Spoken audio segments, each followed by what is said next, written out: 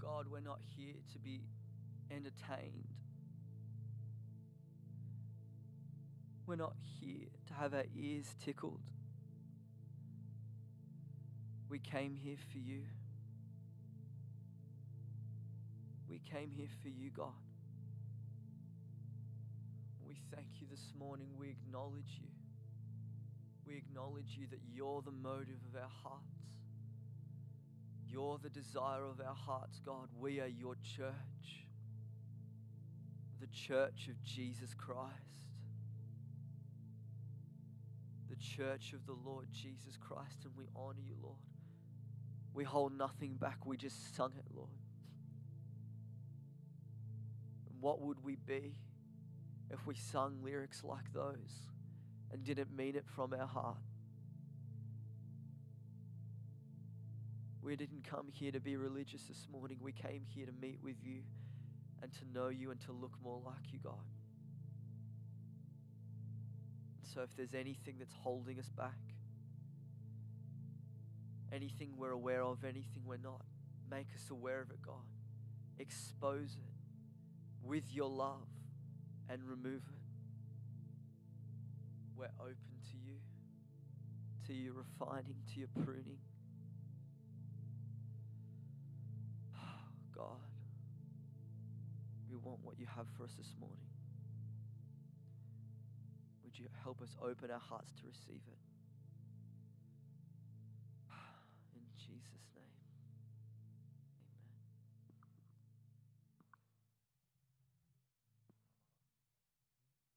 amen. Just turn it on.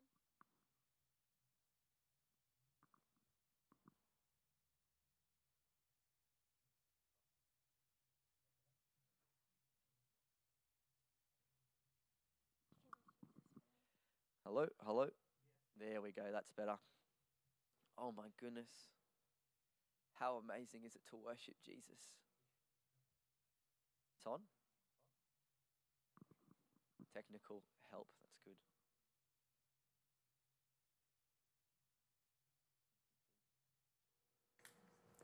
Alrighty, there we go. Thank you, Connor. Oh, Jesus is my Savior, but He's come to my rescue. Hallelujah. Thank you, Lord. Oh. Well, it's an honor to be able to stand before you guys and share the Word of God. Before we do, I just have a quick announcement. We're going to be having, after the service, a baptism. A precious sister by the name of Larissa. Some of you know her, some of you don't. But at 12:30, if you want to join us, we're going down to the lagoon at Stanley Park, and we're just going to baptize. We're going to celebrate new life. If you want to just get around her, we're just going to pray over, believe over, and celebrate with her. So if you'd like to be there, we'll be there. 12:30 at the lagoon.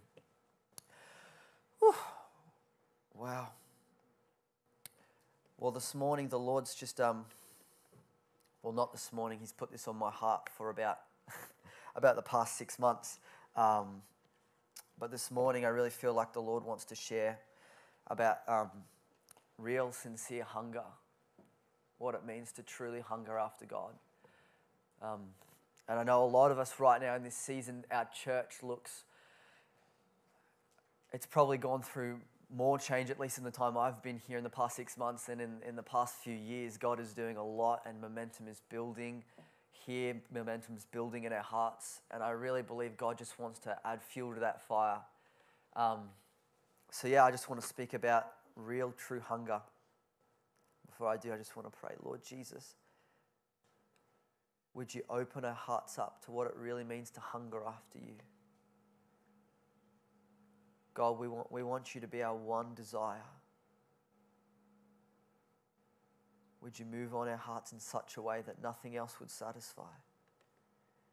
And I thank you, Father, for releasing a grace this morning that takes us deeper into you.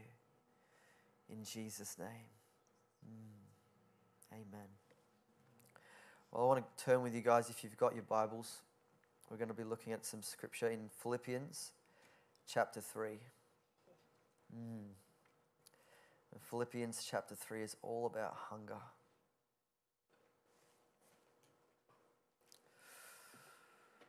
Oh, wow. So we're going to be reading from Philippians 3 verse 1.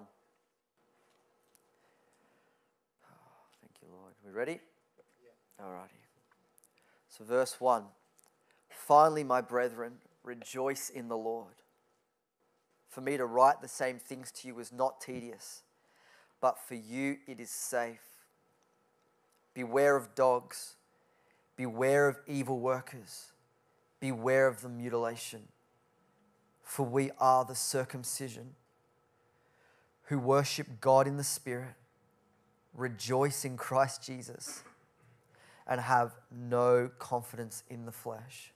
Now, what Paul's talking about here is in this church, in the Philippian church and in other churches, there was legalism that was trying to sneak into the body of Christ that said you have to obey the rituals and the traditions of the law of Moses in order to attain salvation. You've got to be circumcised. And what he's warning and what's so adamant in the heart of God about that is he paid the price for us to have a free gift of salvation. It is a gospel of grace. And what I've learnt and what I'm continuing to learn is that God, he doesn't tolerate what sometimes we've tolerated in the flesh. I was reading Galatians yesterday and it talks about that very thing, about that same gospel that's not really another gospel, but it's people who want to twist the gospel of Christ that says Jesus plus. And God the Father will not tolerate anyone or anything adding to the cross of Jesus Christ. He won't tolerate it. It says, if anyone preaches another gospel than the grace gospel we preach to you, even if it was an angel from heaven, let them be accursed. God is adamant about his grace gospel. It's not the cross plus. It's only the cross of Jesus Christ. We're saved by grace through faith, and he's adamant about that. For we're the circumcision who worship God in the Spirit, rejoice in Christ Jesus alone, and we have no confidence in the flesh. Though I might have confidence in the flesh, if anyone else thinks that he may have confidence in the flesh, I more so. Circumcised the 8th day, of the stock of Israel, of the tribe of Benjamin, a Hebrew of the Hebrews. Concerning the law, a Pharisee. Concerning zeal, persecuting the church. Concerning the righteousness which is in the law, blameless. But what things were gained to me, these I have counted loss for Christ. So Paul's listing his pedigree here. He's saying, I was top shelf. Everything about my life was perfect. I had all the boxes ticked. I was circumcised on the 8th day. I'm a Hebrew of the Hebrews. I was more zealous than anyone else in Judaism. I was persecuting the church. I was zealous. And some of you might feel like your zeal that you're walking in qualifies you, but it's a zeal according to the flesh. You can be unsaved and have a zeal, a passion for the things you believe in, for the things you're going after, but it's different to the Spirit of God. It's different to hunger, and it's different to grace. But Paul says, all this stuff that was gained to me, these I have counted loss for Christ. Yet indeed, I also count all things loss for the excellence of the knowledge of Christ Jesus my Lord, for whom I have suffered the loss of all things, and count them as rubbish, that I may gain Christ. You see, the thing that you hold on to, whatever it is, the thing that you hold on to will be the thing that holds you back from him. I'm serious, guys. The thing that you hold on to, whatever it is, however small you think it might be, it'll be the thing that holds you back from laying a hold of him. He's opened the door wide for us to come into his presence. He's opened the door wide for us to gain Christ. But the only way that that happens is if you consider everything else lost. If you think the things that you once thought were advantageous, oh, I could really benefit from that. If that's got a hold of your heart, Jesus doesn't. That one thing, it'll be the thing that holds you back from him. And the life that we have, doesn't matter how long you live on this earth, it is precious and you only get one of them. And when you stand before Jesus Christ, even if you stand before him and your sins are forgiven and you enter into eternal glory, you don't want to stand before him on that day and go whoops, because you realize there was something more and you held on to something that held you back from him. Jesus requires you to hold on to him with both hands. You can't hold on to Jesus and on to something else. You have to let go and hold on to Christ with both hands. He's so precious, guys. If we'll really lay aside every other thing, pray, Jesus, strip me of every other desire. I don't want something else to have my heart. Then he'll lay a hold of us and we'll lay a hold of him and we'll fulfill our purpose as the church. We'll fulfill our destiny as sons and daughters. We don't want to hold back anything from him, guys. He's so deserving. He is so deserving of our lives. The reason you're in here on a Sunday, if you have any ounce of desire, it's because he's drawing you because he wants you. And when you see him truly for who he is, when you see that, it makes you want him. How do you think he works in us to desire and to do for his good pleasure? It's not that he's got remote controls and we're robots like, you will worship me. Dude. It's not like that. The way he draws us is with his loving kindness and with his grace. When you see that he's so much better, it wins your heart. Ephesians 4 talks about putting off the old and putting on the new. And it says your conduct that you used to live in, the conduct of the old man, which grows corrupt, it just deteriorates and withers away according to the deceitful lusts. That word doesn't just mean looking at a pornography magazine. That word is an insatiable, self-centered desire. When you have a desire that's about you and self-indulgence and self-gratification, it's deceitful. Just take a little bite. You'll be like God. You'll know good and evil. That thing that's tempting you, that's enticing you and saying, this is where you'll gain satisfaction. This is where you'll find identity. It's deceitful. Has anyone seen someone play out this scenario or maybe played it out themselves? They're going after a deceitful lust. They're pursuing a desire that's not God, that's not satisfying. And they pursue it, they get a little taste of it, and they think that didn't work. Maybe the answer is to pursue it even more. Has anyone seen that before or maybe experienced that? It's called a deceitful lust. It's called something that's been designed to take your affection away from Jesus. And the snare is it's a hamster wheel. It's a carrot on a stick. Maybe if I get a little more of this thing, it'll satisfy me. And people waste years, decades, and spend even their whole lives pursuing that. And then people, there are wealthy people who've gotten everything they thought they could ever desire in this life. And then they pass away. And their life amounts to a 2-inch signature on the bottom of a wheel. Didn't Jesus tell this parable? He said there was a man whose his crops, they flourished. And he said, what am I going to do? I don't have any space in my storehouses to keep all this wealth. Oh, I'm going to tear it all down. I'm going to build me a bigger barn. And I'm going to put all my stuff in there. And then I'm going to say to my soul, you've done a pretty good job. Take your ease. Just sit back, chill, relax, and just enjoy life. But that night, God came and said, tonight your soul will be required of you, you fool. Who will those things be that you've laid up for yourself? And it's like that with everyone who lays up treasure for themselves but isn't rich toward God. I want to be rich toward God. I want to be rich toward God. I don't want this stuff. This will all fade away one day. I think it's a nice shirt anyway. This shirt, this iPad, this church building, it's all temporary. This earth and everything in it is temporary. It will not last forever. Your days are temporary. They won't be forever. But it will be forever up there. And what happens right here is important to him enough for it to be. If it wasn't important to God, he wouldn't have created us. He wouldn't have made time. He wouldn't have made this earth.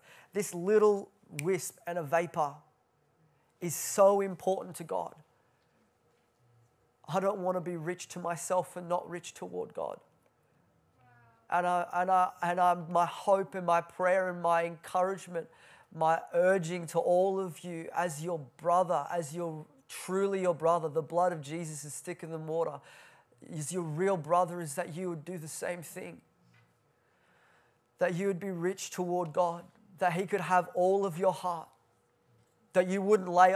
Sometimes the deceitful lust doesn't just look like the money or the experiences. Sometimes it's the desire to hold on to hurt or offense or bitterness. Sometimes it's the desire to hold on to something that's killing you. Like John shared, sometimes it's the desire not to let go of the very thing that's destroying you. Don't hold on to it. If it's going to be foolish on that day, when you stand before Him, you won't get there and go, oh, I've got a few questions, or yeah, but Lord.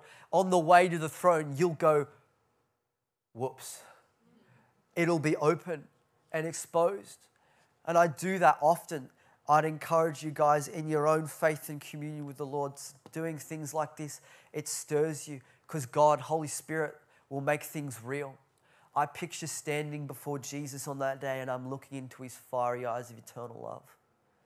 And there's not a single ounce of deception in the room. And even if there's something that's trying to press on me, an external feeling or a desire to live in the flesh, and I take that to Him and I imagine I'm standing before Him on that day, and I see how grand and how amazing His truth is, and how those deceitful desires, those lies, those contrary things pale in His presence.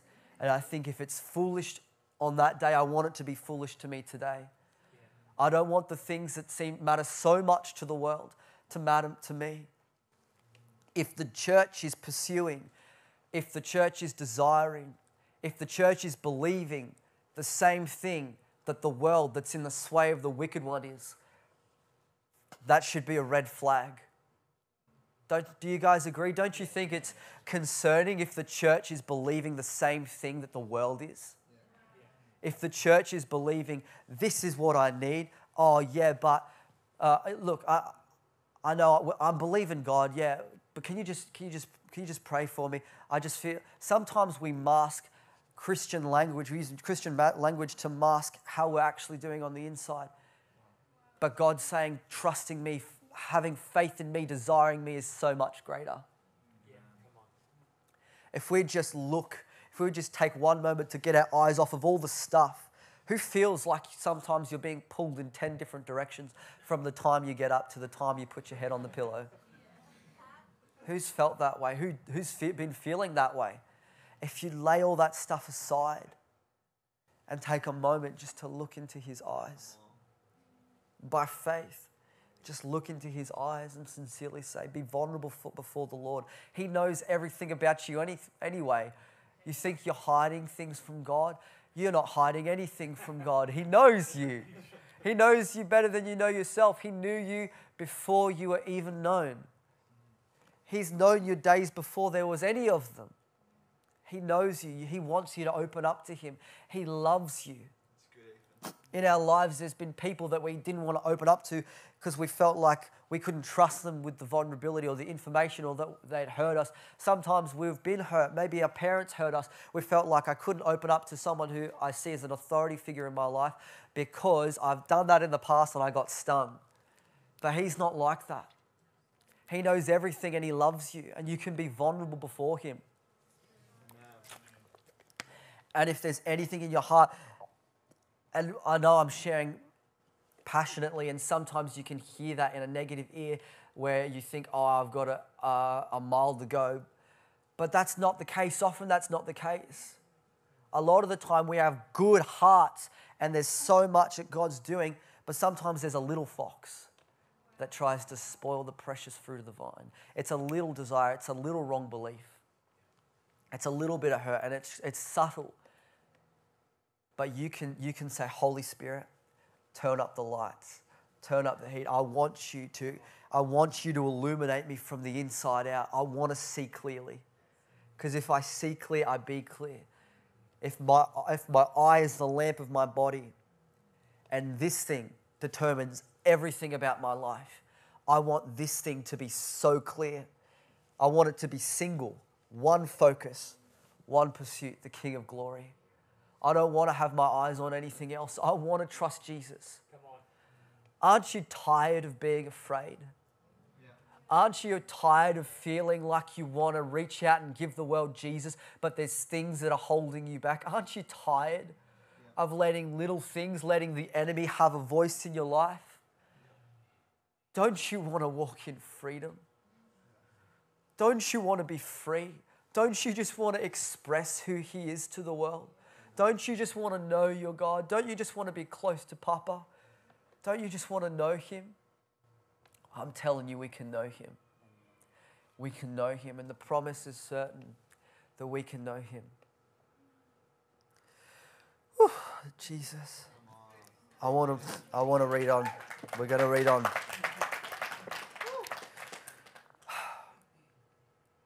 He says,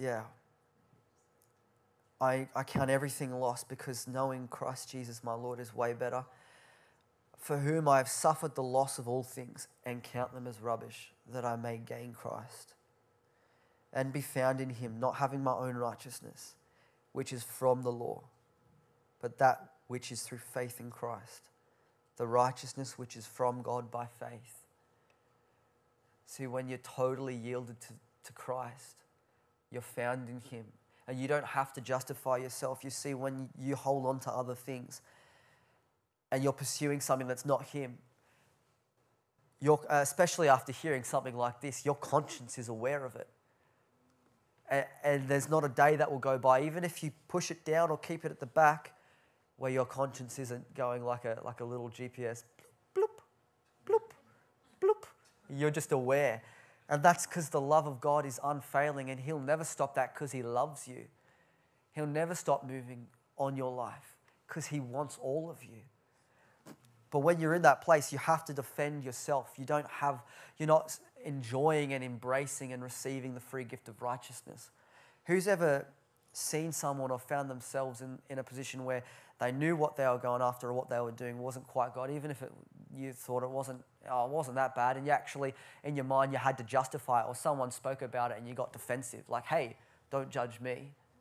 When you live in that way, you're not letting God be your justifier. You're living in a form of self-righteousness. You have to justify yourself. And it's such a burden. You can't justify yourself. But if you lean into Him and you lean into letting Him be your pursuit and desire, you won't have to. You'll embrace a righteousness that comes from God by faith. Verse 10, that I may know Him and the power of His resurrection and the fellowship of His sufferings. Woo! And I'm the only one who celebrates that one. No, I don't believe that. Being conformed to His death, if by any means I may attain to the resurrection from the dead. I don't know, if anyone here has experienced this before, who's ever suffered for Jesus in some way and you actually found that there was a joy to it? Whether it was someone who rejected you, whether it was someone who mistreated you, who misinterpreted your motives or your actions, and you actually found there was a joy there, and instead of getting frustrated, you found a compassion in your heart towards them. There is a joy to the fellowship of His sufferings. There is actually a treasure to suffering like He suffered. I remember experiencing this a couple months ago. I was at town hall and I was coming home just from being with a few people who were preaching the gospel out there. And I was down. I don't know if you've ever been to the city stations where they've got the platforms inside, and I'm just standing there and I've got about 60 seconds and I look and there's a bunch of people. And I think, I can share a little bit quickly before we get on the train. And I discovered something about 11:30 at night at town hall. There's usually on a Friday night, there's usually a bunch of metalhead enthusiasts who come from obviously listening to some form of heavy metal. I start lifting my voice, hey guys, I just want to let you know, and I start talking about the hope that's in Jesus, and this woman fully starts manifesting and screaming how the effing blank and dare you share your da-da-da-da-da, and I'm just like, oh, okay. And I'm like, Jesus loves you, and I'm just sharing, and it's funny a little bit. I'm not judging this lady, but the hypocrisy and the blindness of the world. She's going on about me sharing my opinion, and preaching at people. And I just said, hi, I don't want to let you guys encourage you that there's hope in Jesus. And she's preaching more passionately than I am. But I love them. I got on the same carriage as them. And I sat down and I'm like, wow. I just, with like an ear-to-ear smile on my face, was just going through the scriptures just on my phone about, blessed are you when they revile, they insult, persecute you, great is your reward in heaven. Peter says the spirit of glory and God rests on you. Imagine if you saw it that way. When you're approaching someone, you think, oh, they might insult or reject me or do something, they might not take it well. And you actually thought, hold on, if they respond like that, it's like a magnet for the Spirit of God to rest on me. You'd get addicted to just sharing with people no matter what. And if you experience that joy that I could suffer like he suffered, it's way better. I've found more joy suffering for Jesus than I have indulging in the pleasures of the world. There is more joy in his sufferings than there is in this world's pleasures. Wow. I'm going to read on. From verse 12, Paul says, not that I have already attained or am already perfected, but I press on that I may lay hold of that for which Christ Jesus has also laid hold of me. That means that Jesus laid a hold of us with intention. He laid a hold of us for a purpose. He didn't just die on the cross for us to say, I love you and I forgive you. But he came to seek and to save that which was lost. He came to restore our purpose, restore our identity where we walk in union with his heart and in union with his Holy Spirit. And Paul said, I haven't got there yet. Some of us, we look at men and women of God who we honor and we esteem, and sometimes we've let that be a stumbling block where we're like, well, even such and such, they haven't seen that, they haven't done that. Or I'll use myself as an example. Or even Ethan, he prayed for that person and nothing happened. But me or anyone else isn't the standard. Jesus is the standard. If something in my life looks like Jesus, celebrate it and go after it. If there's something or anything in my life that doesn't look like Jesus, you love me, you honor what's on my life, but you don't follow that. You follow Jesus. Sometimes we get tricked into following one another more than we do the Lord. And then we actually allow human experience to be bigger than what the grace of God wants to do in our life. And we cap ourselves off and we put a ceiling on our head. I don't want a ceiling on my head. I want Jesus to come just like in John 3 and the other Gospels where with zeal, he enters into the house of God. Who's the house of God now? He comes into the house of God with a threefold cord and he overturns the tables. He flips every table. He cleans me out and makes me a house of prayer again.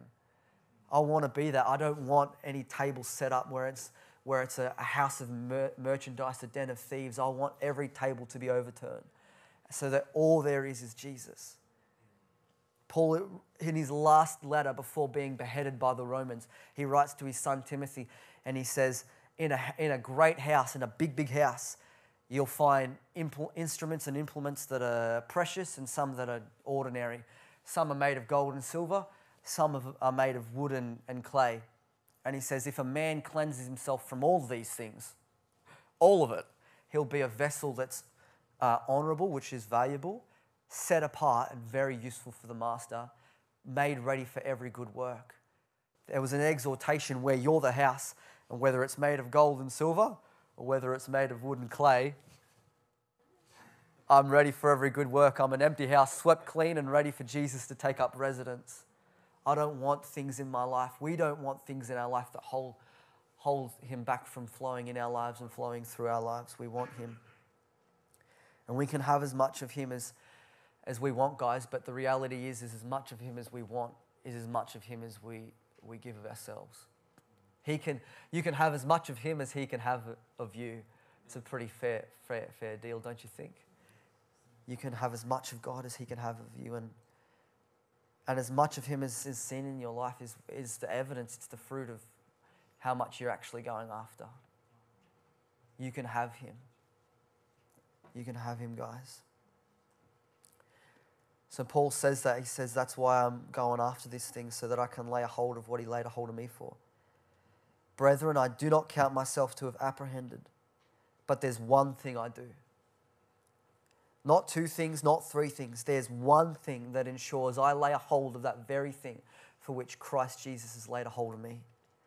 Forgetting those things which are behind and reaching forward to those things which are ahead. I press toward the goal for the prize of the upward call of God in Christ Jesus. What's the upward call of God in Christ? Through Christ, God has said, come up hither. He's called us up. Sit where I sit. Live from the place I live from. Live one with my heart. And there's one thing we do, guys, to lay a hold of that. It's to forget what's back there. But I didn't have a very good childhood growing up. Forget what's back there. He's worthy. He's worth it. But I never knew what it was to have a loving father. Well, he's your loving father, and he's always been your father. Don't associate your dad who didn't love you well to the father, because that will keep you back. Forget what's behind. Don't let the thing behind you be the thing you're holding on to. Remember, you can only hold on to Jesus with both hands. And if you let go of that, oh my goodness, the joy, if you let go of what's behind, forget that. He's not looking back there, neither should you. And you look at him and you pursue him, he will cause you to lay a hold of that call, that upward call. Don't you guys want to walk in that? I want to walk in that. I don't care. Not in a disrespectful sense. What I mean is it doesn't matter to me. It's not going to dictate my pursuit, even if anyone around me is going after this or not. Even if anyone in the past I've seen, the amazing men of God in the past who I even honor and love and respect, men and women. And if I didn't see them or lay hold of that fullness, I'm not going to go, well, if they didn't get it, I'm not going to. Guys, at the end of the age, that'll be revealed as unbelief. You put more trust in a human experience and testimony than you did in God's testimony, which is that he gave us life, and that life is found in his son. We can have him. He's such a precious treasure and a prize. So guys, we're going to forget what lies behind us, and we're going to go ahead and lay a hold of what's in front of us, which is him. Therefore, let us, as many as are mature, have this mind. You might think, I don't feel very mature. Well, listen to this. And if in anything you think otherwise, God will reveal even this to you. Nevertheless, to the degree that we have already attained, let us walk by the same rule and let us be of the same mind. Which means doesn't matter how far ahead you think you are, what rung on the spiritual ladder you believe you're on, whether you've been saved for a day, a year, or a decade, whether you feel like you've run well or not, let us all have the same mind. Forgetting what's back there and going ahead for Jesus, pursuing him, laying a hold of him. Guys, we can all have that mind. And his faith and mine is if we're thinking any other way, God will reveal that to us. He will reveal that to you. Brother, I received a revelation from the Lord today. He showed me I was thinking in this way, but he wants me to think that way. Imagine receiving that revelation from God. You're actually living this way. I heard of a man who he's the actor. Who's watched The Chosen before? The man who plays Zebedee, he's got such a powerful testimony. He came onto the show not saved, and he's had a radical encounter with God, and he's in love with and on fire for Jesus. He was at this meeting he was invited to, and he was an hour in, and he's like, this is really weird. People are dancing like ballerinas. This feels wacky, but I'm just going to pray. And so he begins to pray, and the pastor, she gets up and she says, I want people to bury their idols. And he thinks, I don't have any idols. And then this voice came and said, actually you do. Your acting career, your voiceover career, your mum, your dad, your sister, your brothers-in-law, your car, your Jeep Commander, your bank accounts. And he went, wow, that really, really hurt. Like, ouch, that stung. And so he got on his knee and he began to give him over to Jesus. And he said, for the first time in my life, he was raised Greek Orthodox, for the first time in my life, I truly gave it over. And I said, I just want to be with you now, God. I just want to be with you now, God. And he has a radical encounter that night with the Lord Jesus. He gets set ablaze. And now he's burning for the Lord. He's like, all I want is Jesus. And I just address him and he's right there. He's always with me. And all he wants is Jesus. It's so beautiful. When I watched this, the presence of God was just all over me just listening to this guy's interview. He's going after Jesus. And we can too, guys. We can pursue him. And I'm going to finish up just on the chapter. From verse 17, Paul says, "Brethren, join in following my example, and note those who so walk, as you have us for a pattern. For many walk, of whom I have told you often, and now tell you even weeping, that they are the enemies of the cross of Christ. Their end is destruction, their God is their belly, and their glory is in their shame." What's the problem? What causes them to live this way? Enemies of the cross of Christ. That's intense language. They set their mind on earthly things and not on the things above. Our citizenship's in heaven, from which we also eagerly wait for the Saviour, the Lord Jesus Christ, who will transform our lowly body, that it may be conformed to his glorious body, according to the working by which he is able even to subdue all things to himself. And in the beginning of chapter 4, Paul summarizes what he said, and he urges him. He says, "Therefore, my beloved and longed for brethren, my joy and crown, so stand fast in the Lord, beloved." When we live this way, it produces a steadfastness. When we don't live this way, our whole Christianity is like this. It's just an upward and downward roller coaster. But if you set your heart and your affection on Jesus and Jesus alone, where your treasure is, there your heart will be. If my treasure is set in heavenly places, no thief's going to approach and steal it. No moth or rust is going to destroy it. If my treasure isn't in a vulnerable place, neither will my heart be. Doesn't that sound amazing? Don't you want your heart to be in a place where it's not vulnerable anymore, to be tossed around by this world? Guys, we can live steadfast in the Lord. I want to pray, and then I just want to give an opportunity just to open up the altar just for ministry. If you just want to take a step of faith and say, you know what, I'm just going to lay things down here at the altar and I'm going to pick up you, Jesus, and pursuing you. If maybe you're in here and you don't know Jesus at all, but what I'm sharing is convicting you and moving on your heart, and you say, I want him. I want this Jesus that's being spoken about. You can come as well. I encourage you, be brave. Come down the front. We'd love to pray with you, and you can surrender over to Jesus. But I just want to pray over us now, and then we'll open up the altar. Father, I thank you for every hungry heart in this room this morning. God, I thank you that we couldn't even hunger after you if it wasn't for you. If it wasn't for your grace and your mercy, Holy Spirit, we wouldn't even care. But I thank you that we do and that you are merciful. And I pray right now, God, that on each and every one of our hearts, this conviction would settle. You would mark us. We would go after you. And if in any way we're thinking otherwise, myself included, God, I ask that you would reveal that to us. Not to condemn us or bring us down. You don't operate that way. But to call us higher and lift us up and out of that and into you. Father, I thank you for that grace. I thank you, God, for the hunger. I just see you honoring the sincerity of the hearts here in the room represented this morning. God, our hearts have desired you, and I thank you that this is just adding fuel to what you're doing. It's removing things that shouldn't be, and you're just causing your bride to be pure and healthy and run well. God, I release that grace over all of us, and I thank you for it. In Jesus' name, amen. Well, thank you so much, guys.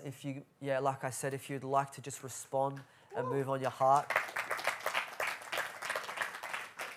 please come down the front. It's not about standing before man. You're just taking a step of faith and standing before God, and we'd love to just pray with you and encourage you. Thank you, guys.